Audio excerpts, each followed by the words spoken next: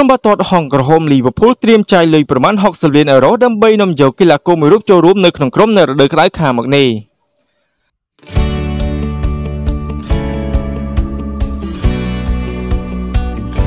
បើយោងតាមរបាយការណ៍ដែលទទួលបានពីគេហទំព័រ AF បានចុះផ្សាយថាក្លឹបបាល់ទាត់ហុងក្រហម Liverpool បានប្រាប់ទៅកាន់ក្រុមបាល់ទាត់ OB Leipzig គិតពិចារណានៅសំណើដែលខ្លួនបានដាក់ទៅឲ្យកាលពីពេលកន្លងទៅ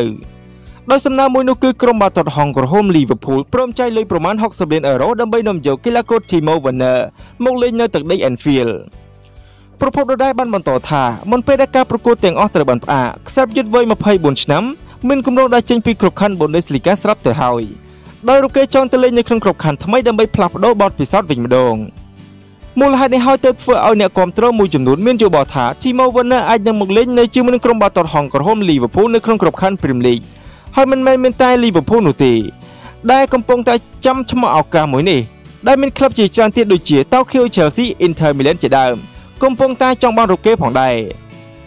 គូបញ្ជាក់ផងដែរថាខ្សែយុទ្ធសញ្ជាតិអាឡឺម៉ង់រូបនេះបានមកលេងនៅក្រុមបាល់ទាត់ OB Leipzig បន្ទាប់ពីចាក់ចេញពីក្រុមបាល់ទាត់ VfB Stuttgart កាលពីឆ្នាំ2016នៅក្នុងតម្លៃខ្លួនប្រមាណ14លានអឺរ៉ូអំឡុងពេលដែលបានបង្ហាញខ្លួនជាមួយនឹងក្រុមបានប្រមាណ118ប្រកួតទាំងក្នុងនិងក្រៅក្របខ័ណ្ឌនិងរកបានប្រមាណ72គ្រាប់ថែមទៀតផង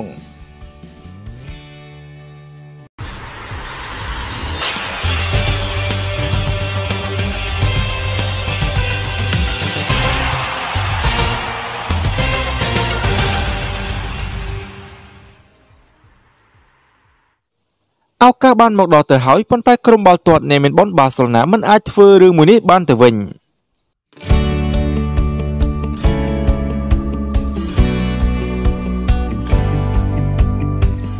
បើយោងទៅតាមគេហទំព័រ Mundo Deportivo ដែលជាសារព័ត៌មានដ៏ល្បីល្បាញមួយបានទម្លាយនៅរបាយការណ៍ដែលគួរឲ្យចាប់អារម្មណ៍មួយទាក់ទងទៅនឹងក្លឹបបាល់សេឡូណាដែលមានឱកាសទិញខ្សែបម្រើដ៏ល្បីឈ្មោះមួយរូបនោះគឺកីឡាករ Kevin De Bruyne តែគ្រប់យ៉ាងគ្រាន់តែជាការសង្ឃឹមតែប៉ុណ្ណោះចំពោះមូលហេតុដែលមិនអាចធ្វើឲ្យរឿងមួយនេះខ្លាចជាការពិតនោះគឺដោយសារតែបច្ចុប្បន្នគ្រប់ក្លឹបទាំងអស់សុទ្ធតែប្រឈមមុខជាមួយនឹងវិបត្តិហិរញ្ញវត្ថុព្រោះតែវីរុសកូវីដ -19 ដែលនេះគឺជាហេតុផលសំខាន់មួយដែលក្រុមបាល់សេឡូណាមិនអាចចាយលុយយ៉ាងច្រើនទៅលើ De Bruyne បាននោះទេម្យ៉ាងទៀតក្លឹបកាតាឡានក៏កំពុងតែផ្ដោតអារម្មណ៍ទៅលើខ្សែប្រយុទ្ធវ័យក្មេង Lautaro Martinez ដែលមានតម្លៃខ្លួនមិនធម្មតាមួយរូបផងដែរនោះគួររំលឹកមកវិញផងដែរថាក្លឹបបាល់ទាត់ Manchester City ត្រូវបានកាត់ឈ្មោះចេញពីការប្រកួតពានរង្វាន់ Champions League រយៈពេល2ឆ្នាំដោយសារតែ UEFA រកឃើញថាក្លឹបបាល់ទាត់មួយនេះបានល្មើសច្បាប់ហិរញ្ញវត្ថុ FSP ដែលជាហេតុធ្វើឲ្យតារាឆ្នាំជាច្រើនរូបរបស់ខ្លួនហាក់មានភាពរុញរាយក្នុងការផ្លាស់ចេញទៅកាន់ក្លឹបថ្មីដើម្បី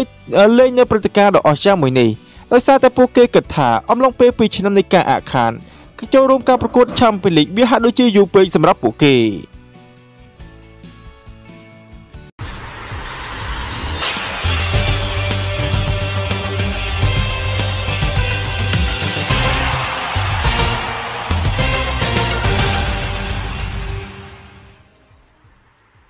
ក្រុមបាល់ទាត់សេបង្គង Juventus អាចខ្វះខាតលទ្ធភាពក្នុងការនាំចូលតារាឆ្នាំមួយរូបខណៈដែលមាន Cristiano Ronaldo នៅក្នុងក្រុម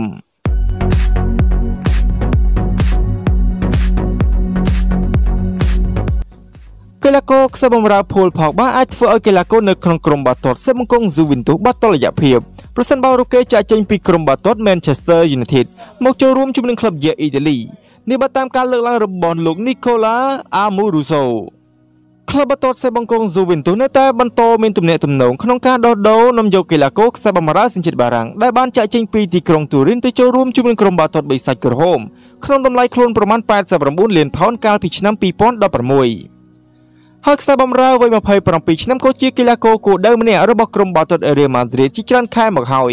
ប៉ុន្តែការត្រឡប់ទៅកាន់ទឹកដីអ៊ីតាលីវិញអាចជាជម្រើសរបស់ Pogba ប្រសិនបើរូបគេចាក់ចេញពីក្រុមបាល់ទាត់បិសាចក្រហមប៉ុន្តែលោក Amoruso បានយល់ឃើញថា Juventus មិនគួរចុះហត្ថលេខាលើកីឡាករណាម្នាក់ទៀតដែលមានតម្លៃថ្លៃខណៈដែល Cristiano Ronaldo នៅជាកីឡាកររបស់ក្លឹបនៅឡើយអតីតខ្សែយុទ្ធដែលធ្លាប់ឈ្នះពានរង្វាន់ Serie A 3លើកជាមួយនឹងក្លឹបបាល់ទាត់សេបង្គងបានជឿជាក់ថាវាទំនងជាមិនអាចទៅរួចនោះទេដែល Pogba នឹងត្រឡប់មកកាន់ទឹកដី Allianz Stadium វិញលោក Amoruso បានប្រាប់ State Perform ថាគេអាចនឹងបន្ថែមតម្លៃទៅឲ្យក្រុមគេជាជើងឯកដ៏អស្ចារ្យគេដឹងអំពីបរិយាកាសនៅ Juventus បានយ៉ាងល្អហើយរូបគេស្រឡាញ់នៅទីនេះ